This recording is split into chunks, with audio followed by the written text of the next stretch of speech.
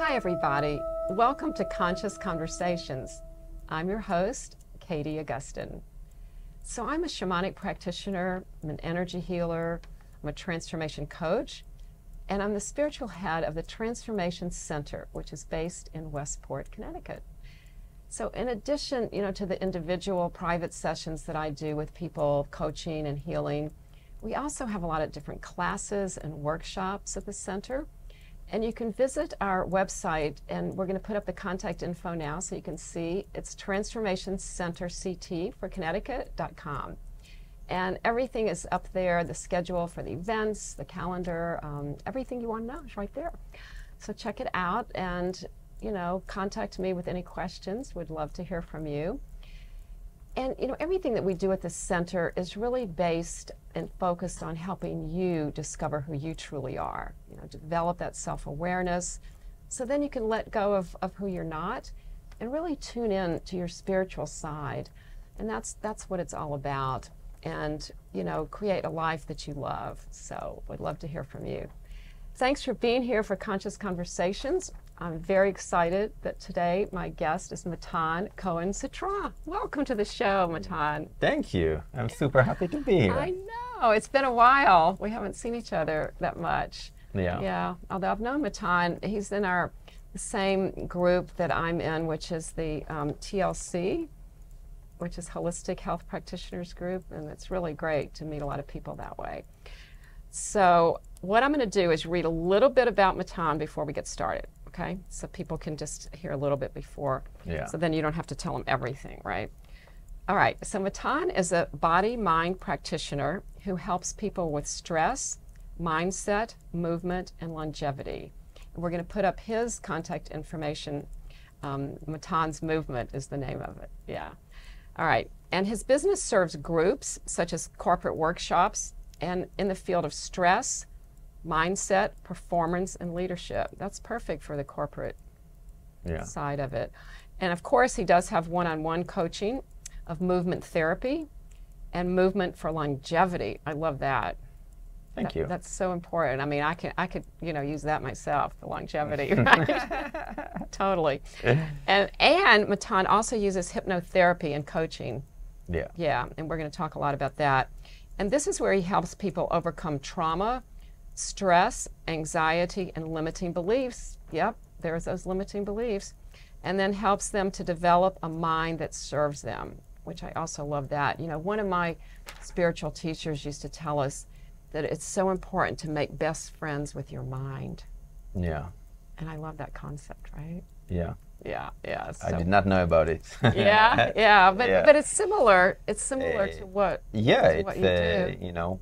When I started, I didn't know that it's possible. I took my mind as it is, and I did not know that I can transform my mind and help myself have a mind that serves me in my life. Right. Why should our mind be in charge, Because it's really our heart and our soul that should be leading the way, in my humble opinion.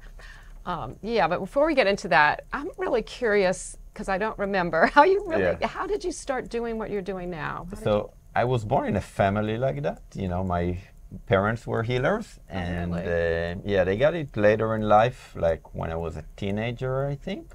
Okay. And I had that idea that I'm going to, I don't know where I got that idea in my mind, that I'm going to practice yoga. And after I finished my military service, I traveled the world for a few years. You grew up in Israel? Yeah, I grew up in Israel. Okay, and you have to do the military. Yes. Yeah, okay. So I checked different yoga classes, and until like 2 years later, I found my first yoga teacher, and he explained to me right away that it's a practice. It's not, an activity that you go and you do it. And since basically then, I had a daily practice that used to be yoga for many years, meditation. Then it turned more into Qigong, Pilates, Feldenkrais, many different modalities of body and mind, and I'm still don't know which one I prefer, if it's to do movement or it's to do consciousness work. So I do both. Well, they work well together. And they work together. You can't really differentiate between the two.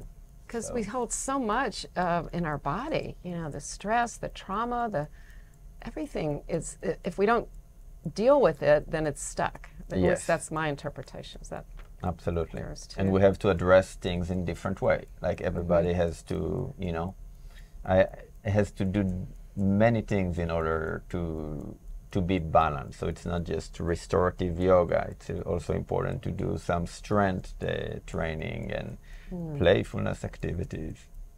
So, yeah. So you incorporate all of that. Did you develop or create like a class, a workshop? How does that work? The movement? Yeah. Movement, I just work one-on-one and I coach. I try to coach instead of train. So if I train, it's usually people come and we fall to the same routine that I prefer that it will not be the same. I prefer to coach them in their life, and then they have some strength, they have some cardio, they have reflection practices, they have slow practices, creating space in their body and all of that. Yeah. Yeah. And then how does, so if it's a movement, but you also incorporate the mindfulness into it?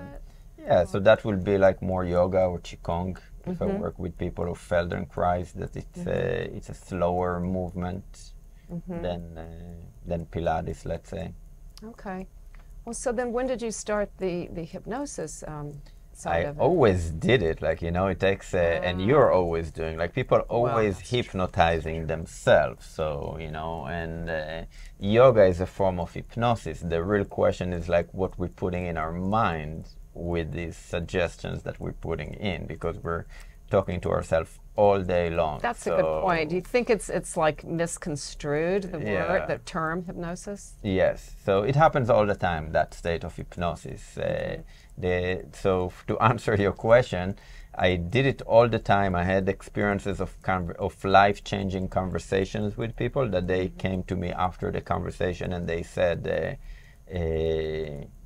that conversation changed my life. And I knew I was fascinated about it. I started about 5-6 years ago to get full into that and really to understand how it works, like how that science art is working. Yeah, so to do it more intentionally Yes, exactly. as, to do it more intentionally. part of your practice. Yeah, Yes. so you went and just got some specific training and stuff. Yes, and Yeah. I kind of,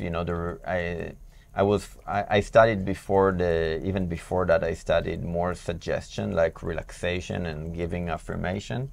However, what I was really fascinated, it's to do it in conversation instead of doing it in reading a script to a person. And I found it to be so much more effective than when you have a conversation with a person. Yes, you can do regression and kind of closing eyes work later, but to really get the resources from the person, it's what's important, because we live in a society where we're making assumption, like, well, what the issue is, instead of asking question. And I think it's also very ethical, because who am I to give a suggestion to another person?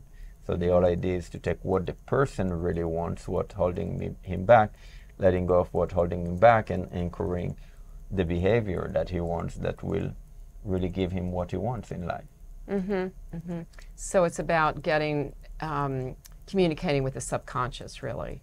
Yes, absolutely. It's opening the subconscious. And, I'm saying opening like it's closed right now, but it's not closed right now. Our subconscious is open all the time. We're, like consciously we're perceiving, 10%, 5% of what's happening around it, but our unconscious, subconscious are aware of everything that happens to, to us. That's a good point, but it's like my interpretation, I guess, is that our conscious mind sometimes prevents our unconscious from the communication. Is that? Yeah, it's very possible. True. And also, our unconscious want to show us our limitations. Like, for example, if money is an issue and you drive and you see a beautiful car, and your unconscious will say, like, you're not that rich enough to have that beautiful car yet. So it's like it's like the things that we have to work on in life, they keep returning, like our unconscious brings it back, keep bringing it back to our life. Oh, so that's why we get triggered. That's why we get triggered. It's like we don't get triggered consciously, we get triggered unconsciously, and then and then we have the defense mechanism. Mm-hmm. Okay, that's why I think working with a coach in any field or working with a hypnotist, I think it's way more important with hypnotists, because it's things that we have triggers in them for so many years that we try to protect. We have, I don't know if you notice that about yourself, but we have a denial mechanism to saying, like, me, I was, I'm angry. No way I'm angry. So that's why it's very important I think, to work with another person. Mm-hmm. Because our mind wants to protect us, and that's like a defense mechanism that we all have from childhood. Yeah, and our minds are very powerful machines. Yes, and they're very powerful, and it's very hard to, not to think. When we're triggered, it's very hard for us not to think from the problem state, because we are in a problem state. Mm-hmm. We're like right in the center of it at that moment. Yes. Yeah. Well, I guess that's why my teacher always said, make best friends with your mind, because once you start to understand what its issues are, then you can start to unravel it maybe a little bit and get beyond it, or I don't know how. Yeah, the thing is, most of us, at times, we're really so harsh about ourselves with our inner talk. True. And that's not leading us, it might be a motivation that we got in a very young age to operate from stress and from fear, like thinking, I have to go to work, otherwise I'm going to be in the street. However, there is another way to operate, that it's from love, and to say, I want to, I go to work in order to create. That's my mission. And it also pay my bills, but to operate differently. Absolutely, absolutely. I think that if it really does depend on where you're coming from, how it occurs for you. It can occur as really enjoyable, like you're saying, you're coming from love and creativity, or it can occur for you as onerous. Yeah. But it's the same work. It's the same work. It's not the same effort. It's not the same effort. Yeah, it's like, it's either, we create a story that the world is very dangerous and I have to work hard in order to survive. And I think, this is the consciousness that most of the world is living in, mm-hmm. or that the world is safe. And, the thing that I work on might fail, and that's okay. I can rely on other people, mm-hmm. as well. Yeah, or do something else. Yeah. Well, do you get that?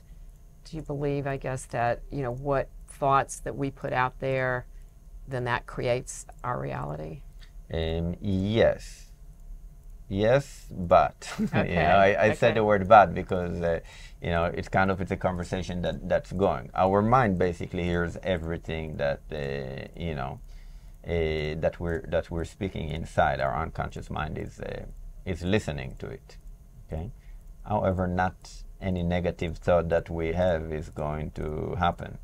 It's like, for example, a person with a panic attack is thinking, I'm dying, or something in that way. It's not happening. Okay, mm-hmm. It's just the thought in our mind. Yes, that thought is not helpful for us, but in that case, he will die at some point in his life, but not at that moment. Yeah. It's like... So it's not literally at that moment. It's not literally. Yeah. So, balance with that. Like, I think, yes, it's true, it's effective the way we communicate to ourselves and all of it, our thoughts, but not to take it too seriously, because then we're just digging deeper into that. Right. You don't want to create worry and that type of worry. Yeah, and we have a mind that is a master to worry. Yeah, so it's either worrying about the future or having regrets about the past. Neither one is helpful, because we're not in the past or the future, we're here. Yes. So do you teach people to be present and to... Do I teach? Yeah, I help people to or help be them present. To be present. Uh-huh. No, it's and I think everybody has to develop like strategies that work for himself. And also we have to acknowledge that we live in a time that planning is very important. Okay, like if you go back to the times that we were the happiest, like hunters and gatherers, we did not have any ownership. We did not have cows. We did not have, we did not have anything to worry about. And now the skill that we need to thrive in this world is planning. So everything we do is involve planning. So that's why I think it's kind of we're in a disadvantage, because it's like we say, like, yes, be in the moment. However, we all have agenda in life.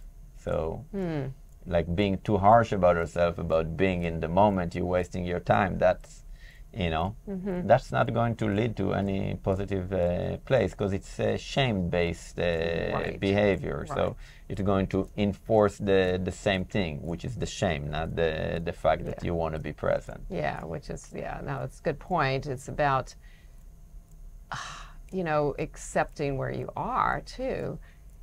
I think there's nothing wrong with planning, but I guess what I was, thinking more about was like the worrying aspect of it. Like, what if this, what if that happens, thinking, and a lot of times I think our tendency is to go to the negative possibilities, as opposed to the, positive, and I don't think that's helpful.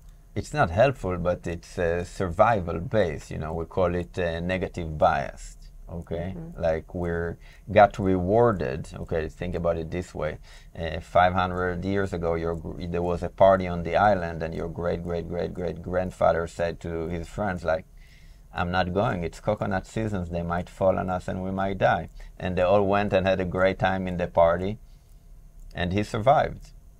For however you want to call it, for being careful, for being negative. So I think it's in the roots of our evolution that that fear is supposed to save us. And I think I work a lot of my work with hypnotherapy is around anxiety, and anxiety is many times like, I have fears. I have fears all the time.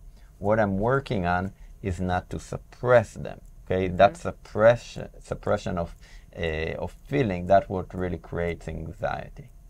So the suppression of the fear. Yes. So what do you do instead with that? You let it, I combine different methods, and I work, and there is a whole environment around it. For the sake of it, I let it, for the sake of our conversation, I let myself experience that. I let it move through me. I'm not trying to control it or to manage it. I acknowledge it, that I feel fear. Yeah. Well, I think that's a big part of it is feel. Everybody says feel your feelings. Yeah. Rather than suppressing them. It's another slogan, and it's like we don't learn it in childhood so much But now maybe we're better at that. We're going in another extreme, I think, or not. It depends where. I don't know. We need time to see. But like we don't have that. It's like it's something. Not feeling our feeling is a defense mechanism that we developed at a very young age. I think so. It's a strategy that worked for us. Right. I think we were, taught that too. We didn't just invent it as children. Your parents told us, stop crying. Yeah. How do you stop crying? Yeah. Like, you stuff it. You stuff it, exactly. Yeah. But you think nowadays that kids are not being taught that so much? Well, you have young children. I have kids, yeah. No, I think they learn how to feel their feelings, but the language is very different. Like I didn't even know what the word anxiety means until I was 18 years old or something like that. Like my kids, they know it from, I don't know, from second grade, or it's like they have all of this language that from one side is amazing, from the other side it's like everybody is anxious, so it's kind of like kids wants to feel related, so I have fears as well. So it's kind of it can lead kids to develop symptoms in order to get attention, because people get attention and love for these feelings. Okay, so it might encourage other kids. Okay, I see what you mean. Yeah, they want to be like everybody else, and Yeah, right. But it's, I don't know. I think putting, They're both positive and negative yeah, sides exactly. to it. I There's don't pros think and that, cons. it's Yeah. like it's negative. I think that overall is super positive that we're exposing kids into that at a young age. Yeah, to know that feelings are valid, Yeah. because I think even anger, so you're angry. That's okay. It's okay to be angry. It's like to normalize them that everybody feels it, Yeah. but you don't have to make decisions based on where you are at that time.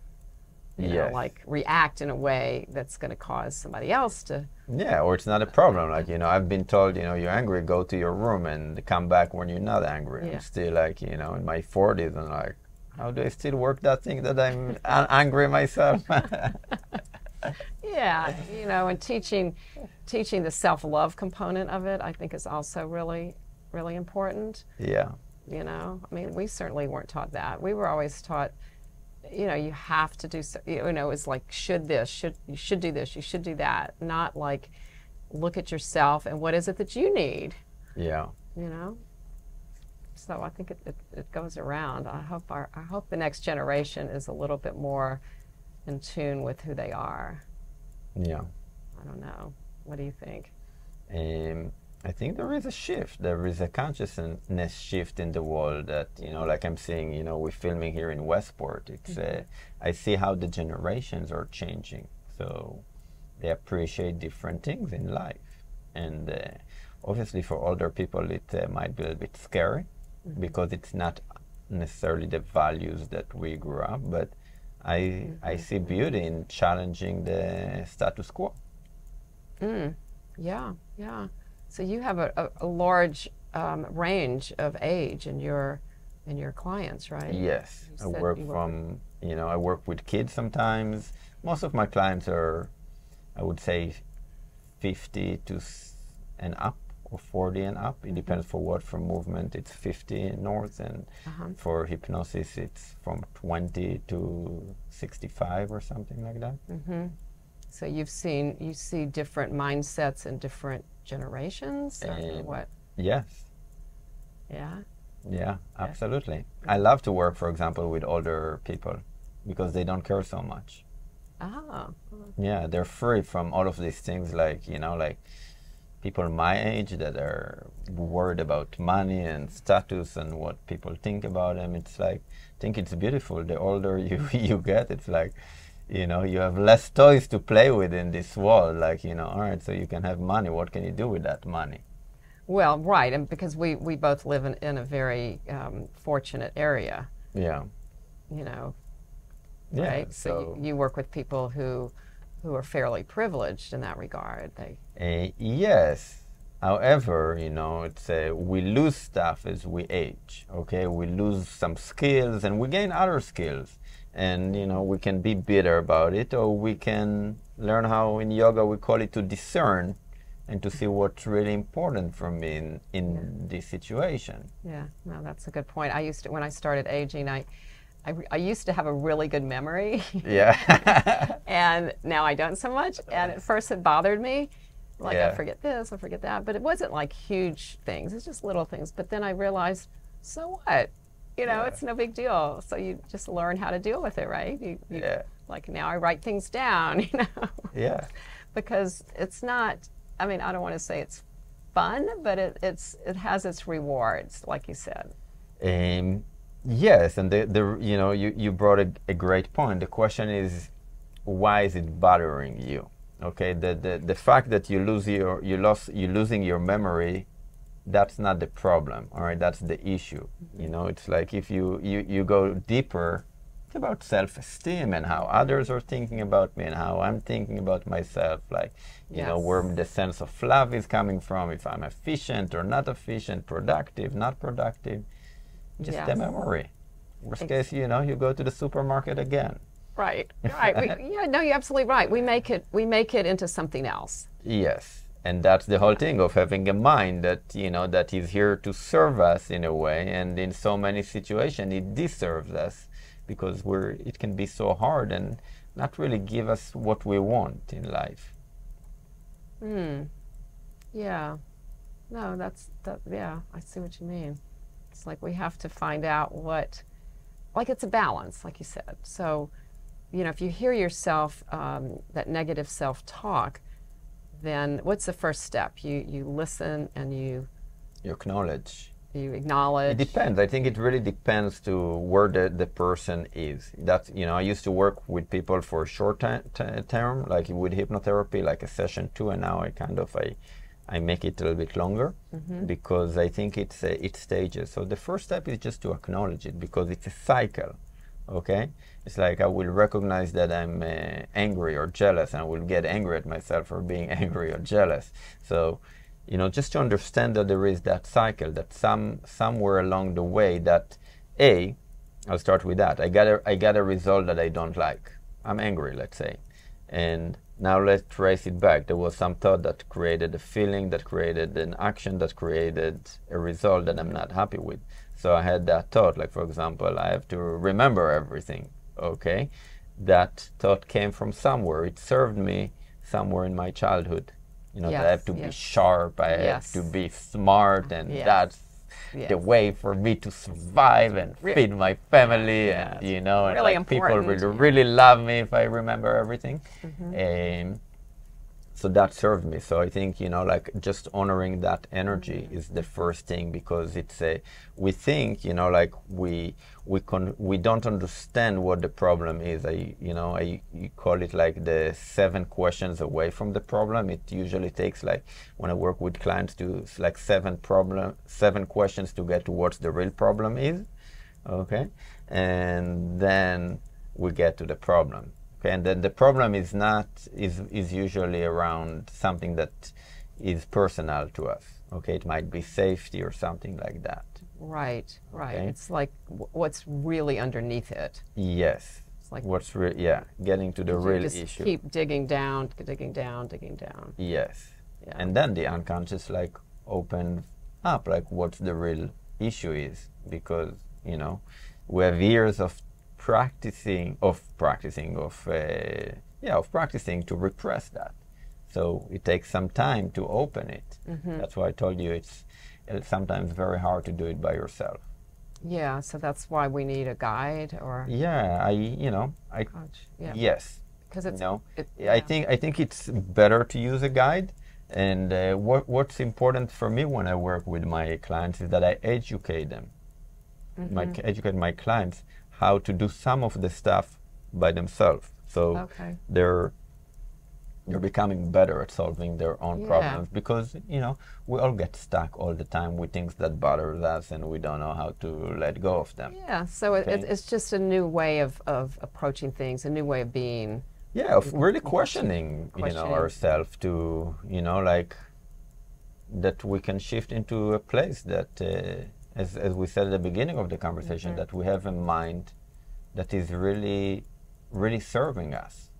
Do you think underneath that either our conscious mind or unconscious mind really wants us to be happy, and maybe that's not the best word, but balanced? I don't know if the conscious mind wants us to be happy. I think that, if consciousness and our journey on this planet is about being happy, I believe that wants to be happy. Okay, the unconscious mind in many situations doesn't want us to be happy. Think about, for example, a family trauma. Okay, like the dad used to beat the kids, and now the kid beats his kids. Okay, it's like a cycle that keeps repeating. Okay, so the unconscious wants to, to continue itself. It might create a sense of connection to the family. So I work with a lot of situations motivations. So we have a saying in hypnotherapy called every behavior has a motivation. So let's say I'm getting angry right now, and I'm losing it. So there might be a motivation. I might fulfill the belief that I can be successful in this world. That that I'm not worthy of success. That I'm not whatever. So every behavior has a motivation. Gotcha. Okay, and the motivation doesn't have to be good necessarily. Well, this was really fascinating, Matan. We're going to have to wrap up, but thank you so much for being on the show. Thank you. Today. It's been a pleasure. Good to see you. Thank you to the Westport Library for hosting us, Verso Studios. See you next time. Namaste. Namaste.